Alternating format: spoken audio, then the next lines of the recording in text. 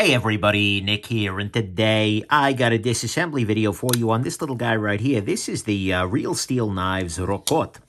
Rocket, I suppose, is the Russian word for it. But anyways, first off, I want to thank Lamnia, actually. I believe this model to be an exclusive to them, or at the very least, this trim level, I'm not 100% sure. But Lamnia is a store out in Finland, actually, that ship amazingly fast to the U.S. Like, holy crap, I didn't know it could be this way, UPS. But anyways, so yeah, that's what we got going on here. Let's go ahead and take this guy apart. Interestingly and very uniquely, this guy is using a set of slot head screwdrivers. And actually, I'm going to go on ahead and I'm going to use a different set of drivers than usual. I'm going to use an iFixit set of drivers. Normally, I actually use, like, my normal driver bodies from iFixit, but I usually use Weehaw bits. I'm testing out the iFixit set just because, well, I'm honestly curious. How does it stand up? How does it perform? And especially given that I need to use a different set of bits anyways, might as well try it out here. So go ahead and pop the pivot loose, really? Wow, that's pretty tight in there. Okay, maybe I'm not going to use the iFixits. Well, actually, maybe I need to use a bigger set. So I'm going to bust out the big daddy of the iFixit sets. Is this going to work? It's too big. Come here, Goldilocks flathead bit.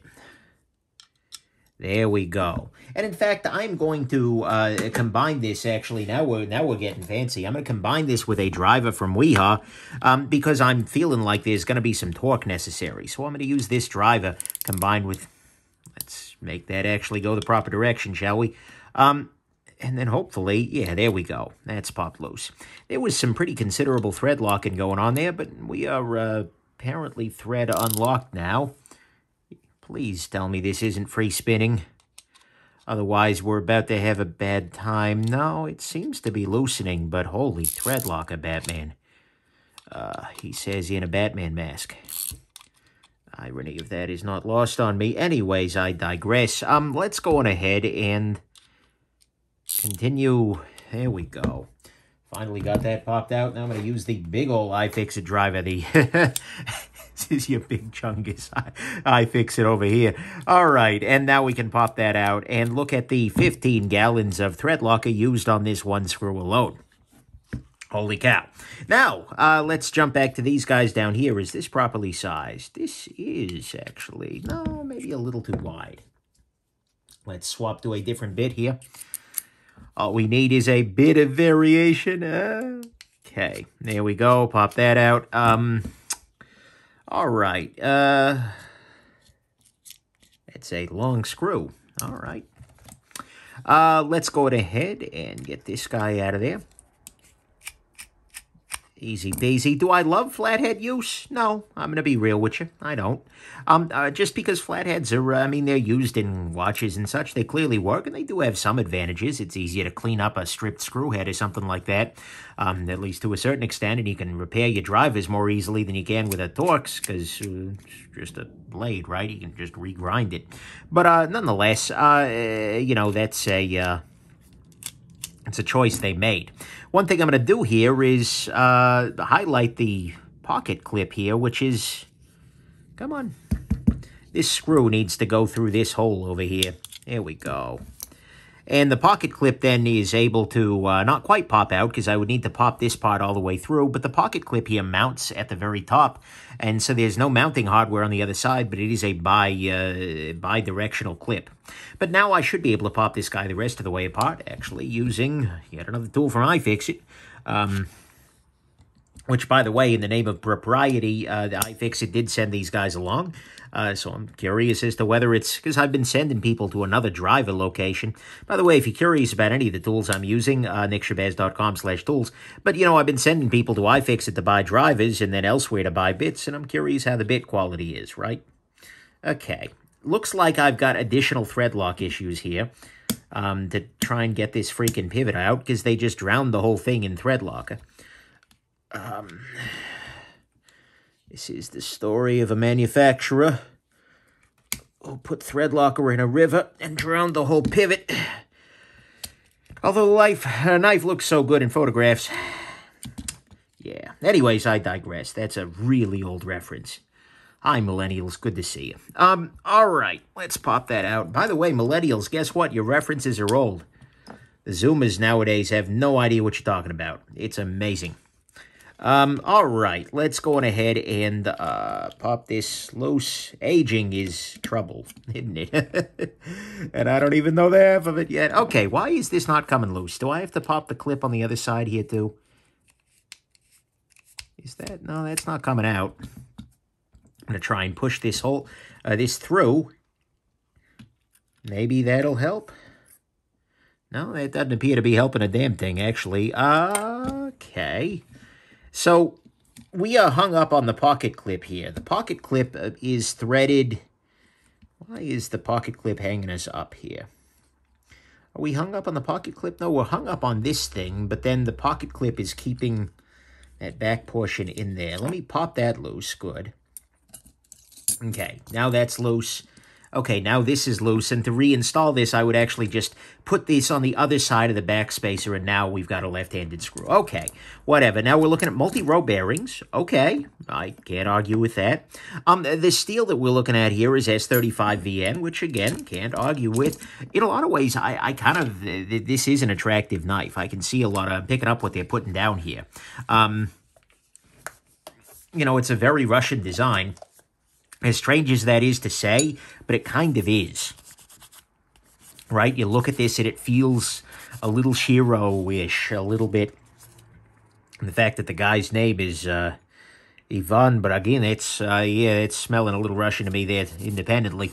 But anyways, yeah, so far so good. Interesting design. It's a front flipper, but also with some competent thumb stud movement. That's good. I think this is going to be a lot nicer once I've cleaned it out and gotten rid of the earwax that Real Steel used to put it together to start with. That should make things easier. Whoop, stay in the frame there, bro. Okay, I'm going to push through the thread locker / pivot. I say thread locker because it is mostly thread locker. There we go. Good Lord. It's also a tight fit at the top there. This pivot feels like it's a little wider at the top. That's okay, though. All right, now I need to pop loose this washer. Go ahead and use that.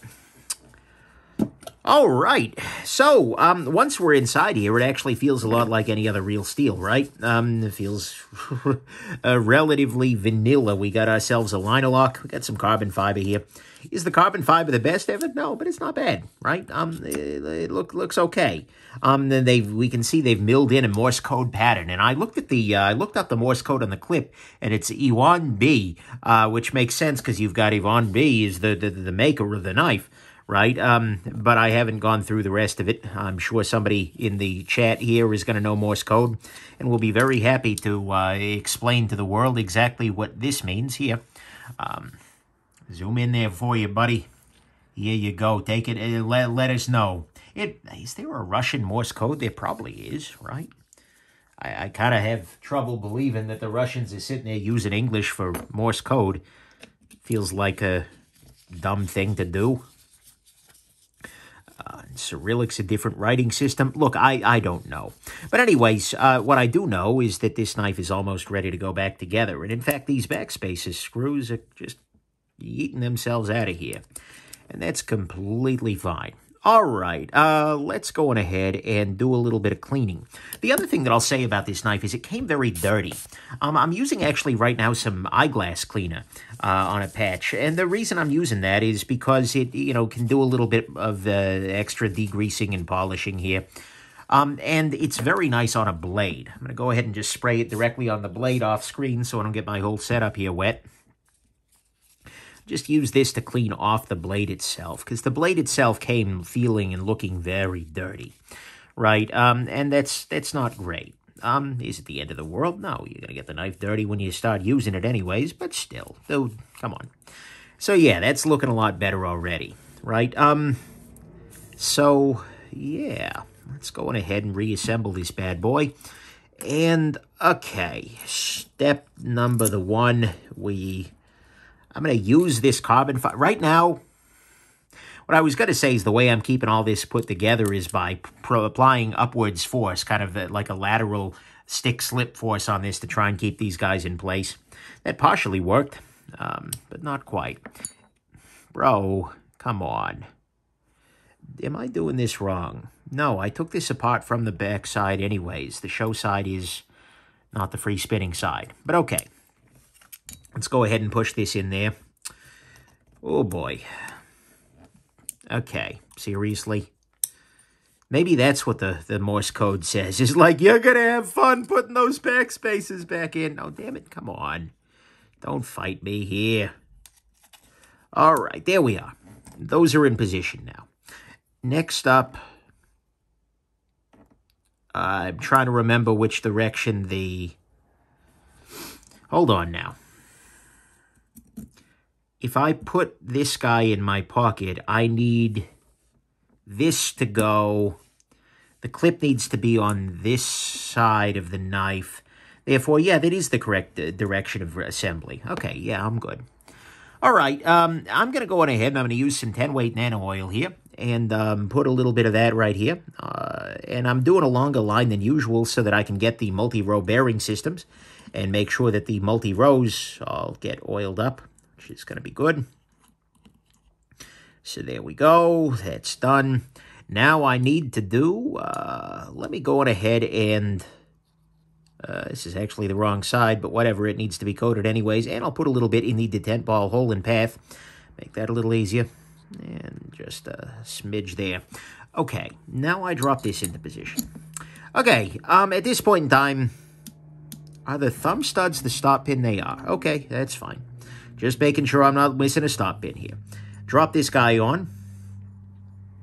Rotate, rotate, rotate. That's good. Now I need to make sure that this, so the D shape on the pivot here is needs to be clocked such that it is facing downwards so that I can do this whole affair. Oh, come off it. Rotate. Oh, did I not? I didn't grease the pivot at all. Hold, please. Luckily, I've got plenty left over there. Okay. Now we replace this whole thing. And actually, while the blade is off, I'll clock that downwards just to make sure. There we go. Clean that off the pivot face there. Now what I do is I place this back, this clip goes under here. Come on. Okay, so that goes there. The pivot is clocked in position. That's nice. Next thing, I put the carbon fiber into place, and I'll just go ahead and slide it under the clip here. Okay, this is working. I'm vibing. I got it. Okay, now I want to clean off this damn pivot because, okay, where did my big chunkus driver go? Here we are. Okay. Let's go on ahead and, I still think this thing is hilarious, right? This came in the kit. It's just like, holy crap. Makes the LBHs look awful L, right? Okay. Can I get any more of that thread locker out of there? Because, oof, boy. This is one of those moments where I wish I had a set of thread chasers to be able to clean off these kinds of threads. Every damn day of my life, well, maybe not every day, but a large number of days of my life, I wish I had a machine shop. Like, my life would be just so nice and given more complicated if I could just go downstairs and machine things, right? You know, I can go downstairs and I can make things out of wood, right? That's easy enough, and wood's fun, right? I enjoy wood. But at the same time, the possibility of just like, you know, right now I need a set of screws to mount my keyboard to my keyboard tray. And they're a long, weird screw that I don't necessarily think exists. I'm going to go to the hardware store and find out, but still, not necessarily feeling the whole chance of existence thing. It would be very nice if I could just go downstairs, measure up the threads, knock one of those out. And that said, I'm completely underestimating the skill required to do so. I guarantee you that I lack it, but at the same time, that would be very satisfying. Or similarly, you know, oh, I need a random, you know, piece of, even like a metal brake or something like that for sheet metal or plasma cutter. Ah, that would be nice, right? But it'd be nice to be able to, you know, like completely excessively do the things in my life that I need to have, like out of just billet steel, right? I would enjoy that. Okay, I am coating myself in Loctite here. One of the downside to flathead screws is they don't stick on the end of the driver. Okay, I'm going to... You little bastard. Get in there. Okay. All right, so we tighten this up. Come off it. I'm going to go ahead and I'm going to put the blade in now. Let me hold this a little better. Now I need to screw this into place. There we go. Took a little doing because of the clip in the way, right? Okay, there's that. Again, I can't put it on the end of the driver to Loctite it, so we do it by hand. Put that here. Come here. Go in your hole. Don't you want to go home? Happy Gilmore reference. That's another dated one. Gen X's, that one was more for you. All right. Yeah, there we go. Now we're in place. But you just got to stay very vertical with it. He says slipping off because I was very horizontal. This is one of the things that bothered me when I was putting together my watch with the AWCI Builder Watch. I'm so used to Torx that I'm lazy about angle, right, with my driver. Not as good at doing that straight vertical down thing. But that's okay. Here we go. Hey, I'm doing it. I'm doing it. It's working. It's working. All right. And okay. So now where we at? Where we at with this guy? Just checking the detent there. Good. Oh, that's better. Oh, that is an improvement. Oh, yes. Yes, improved. Okay, got a little bit of blade play, though, so let's tighten it down a little bit and see if we're still in improvement country. Just a little tiny bit of a turn there. Absolutely. Oh, God, that's better. That's actually pretty nice. I'm going to be real with you here. Oh, boy. It's so good I went Mickey Mouse. That one's for you, boomers. Anyways, I digress. This is we're all good here. We haven't had an intergenerational good time cleaning this one up. iFixit bits seem to work fine, which is a beautiful thing. And yeah, there you go. So I hope this was interesting to you at the very least. And most of all, I hope that you have yourselves an absolutely wonderful rest of the day and that this video really takes off. Get it? Because it's the rocket. Okay. Oh, this has been interesting. Have yourself an absolutely wonderful rest of your day. Bye now.